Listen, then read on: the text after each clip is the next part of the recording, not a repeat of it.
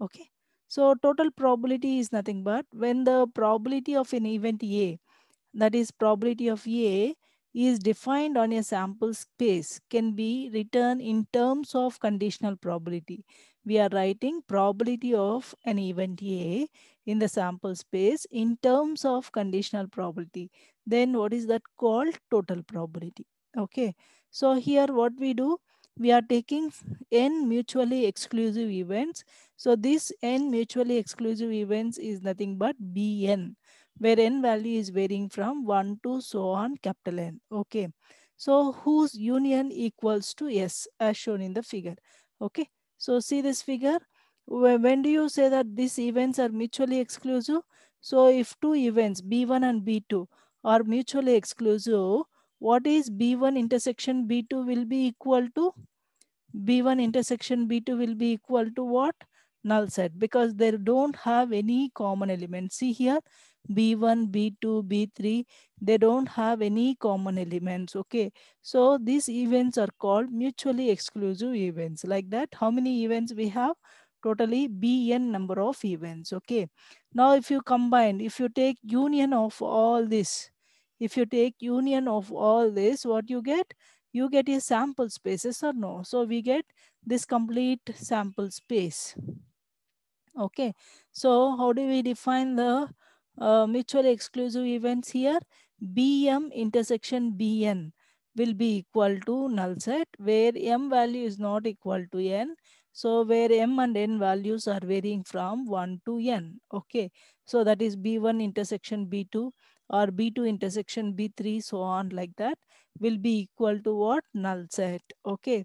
And we also discussed that the union of these events. Okay.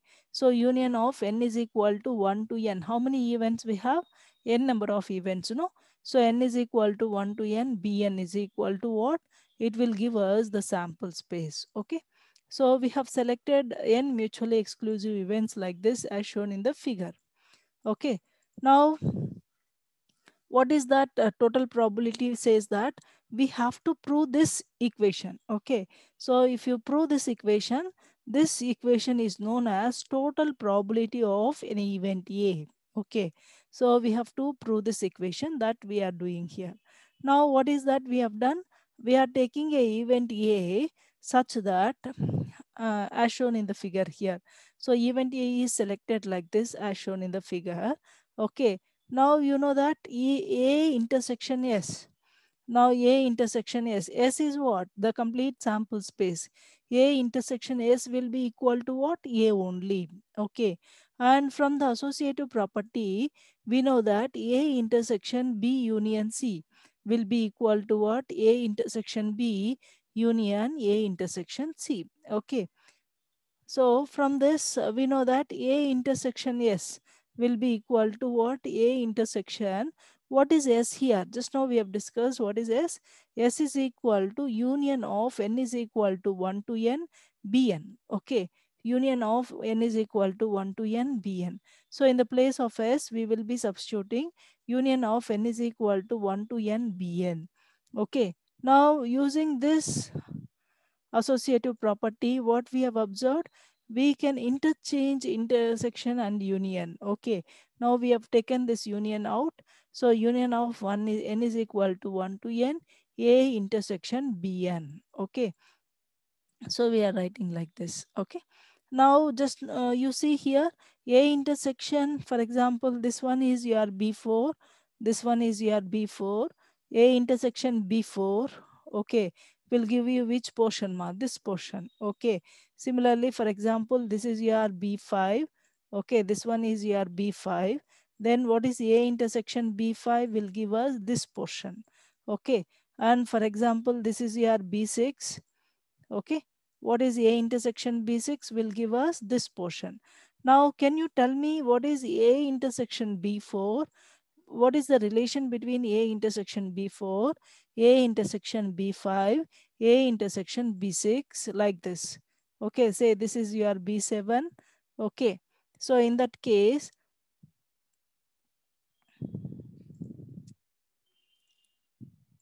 okay.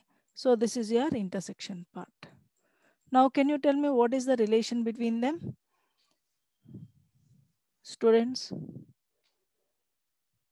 So these are Yes. mutually exclusive. See here, this portion does not have any common element with this portion, yes or no?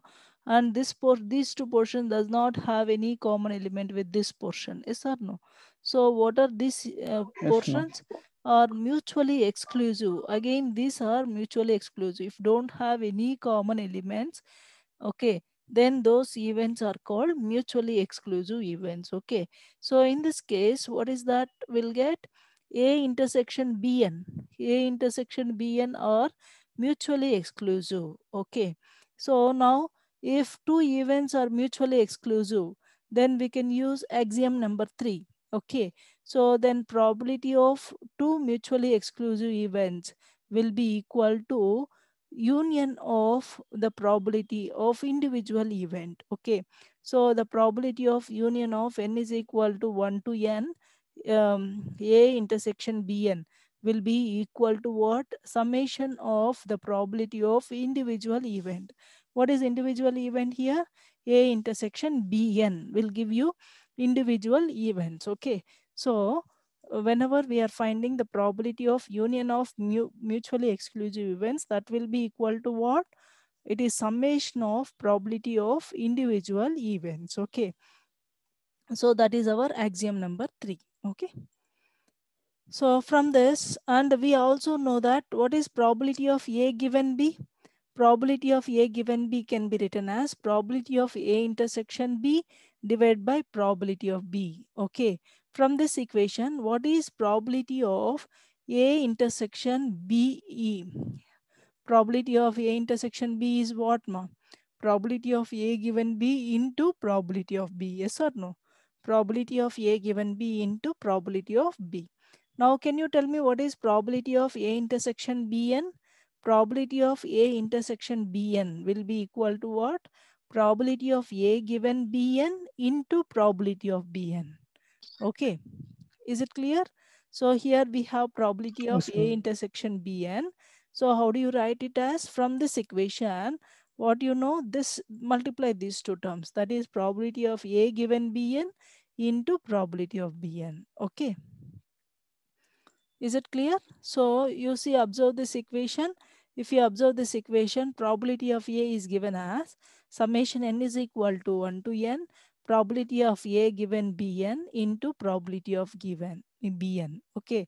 So we have discussed in that previous section that, okay, here, if P of A is equal to this, then this equation is known as what? The total probability of an event A. Okay. So what is that we are doing? We are writing probability of A in terms of conditional probability. What is this term called, ma? What is this term called? This is called conditional probability. We are writing a probability of A in terms of conditional probability. Okay. So this is called total probability.